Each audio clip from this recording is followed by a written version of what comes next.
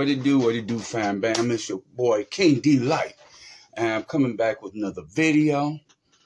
Hey, if you're new to this channel, hit that subscribe button.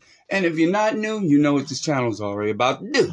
Alright, today we're going to be talking about an incident that happened in Dallas, Texas, at Corsicana schools, middle school rather. And shout out. And it was regarding an assistant principal, Kendra Rogers. Kendra Rogers was critically injured, where to the point where she had to be airlifted to a hospital. Now we're gonna go into this story, and when we come back, we're gonna talk about it. ISD assistant principal remains in the hospital. The district tells us she was injured by a student in a classroom. We're told she is improving, and the student involved will face charges. NBC5's Ali Spilliards has the latest on the investigation and the community's response. Just a week into a new year, students and staff at Collins Intermediate School are reeling. Yesterday, we had a disruption in a classroom. It escalated. Corsicana ISD spokesperson Raymond Lennox says assistant principal Kendra Rogers is recovering after she was airlifted to a hospital, injured by a student. She was just trying to intervene yesterday, and things kind of escalated and got out of hand. With Rogers still in the hospital, neighbors gathered in prayer outside of the school this morning at a vigil organized by former board member Barbara Kelly. Right now, we just need to heal and help make it better. Kelly says the community celebrated when Corsicana native Eugene Rogers returned last year as head football coach.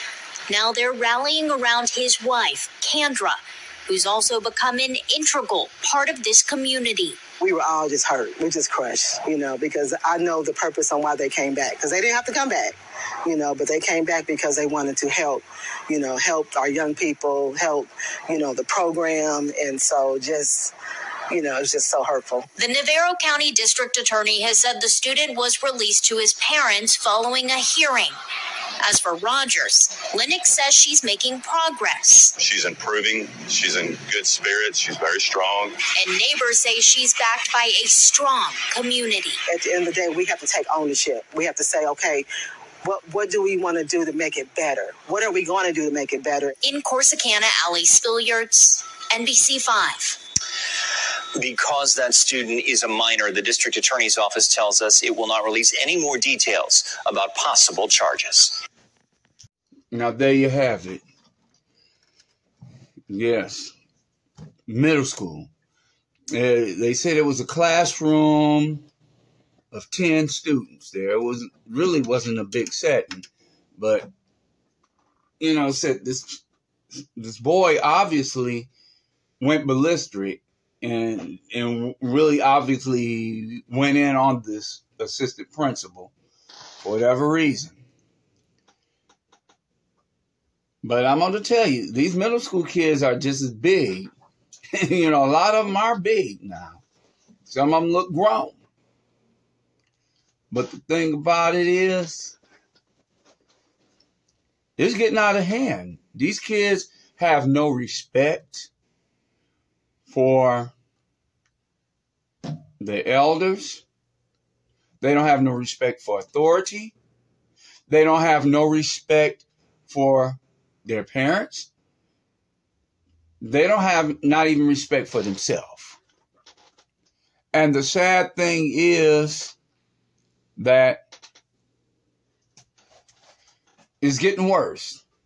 Now, I've been in education for 35 years now.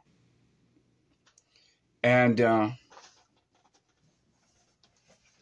I can see that things are getting worse. You see more that's happening. Things that are happening in school. Violent outbreaks in school. And this is middle school. And see, I work at a middle school. Elementary, middle school.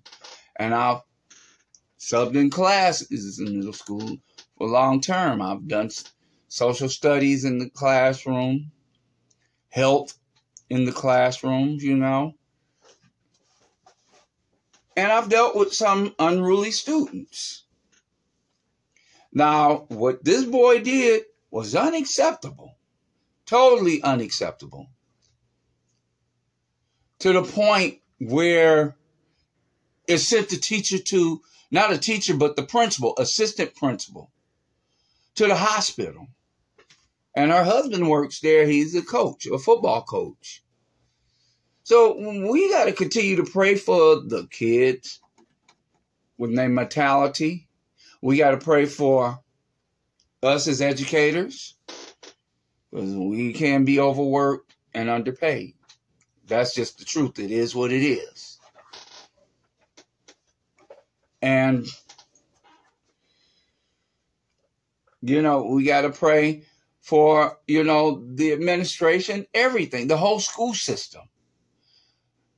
See, the kids, not only just in school, they're doing things outside. You know, they're unruly. I mean, from criminal acts, disrespecting the, you know, elders, wherever they may be, they don't care. And it starts naturally from the age 7 on up. And this is all, like I said, is learned behavior. Too much of these doggone video games. Too much social media, all of this. It's affecting the kids. I'm telling you, back in the days when I first started in this field, totally different. Totally different. Kids were a lot more respectful back in the day. And as the years got on and on and on,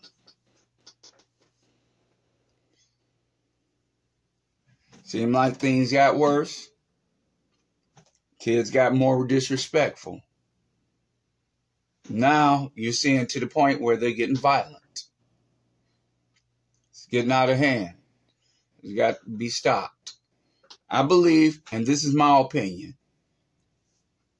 Now, hey, you might think I'm wrong, but I think that child should be tried as an adult. For the simple fact that if he was able to get into that raging mode to the point where it sent an administrator to the hospital and have to be airlifted, it was obviously brutal. They say she's doing better. But we're going to continue to pray for her and pray for the school system. And this is all I got to say about it. That's my point of view. Is today's kids are just now, they don't care. They're callous. Not all of them, but quite a few. And they think they, you know everything and don't know nothing. This is your boy D.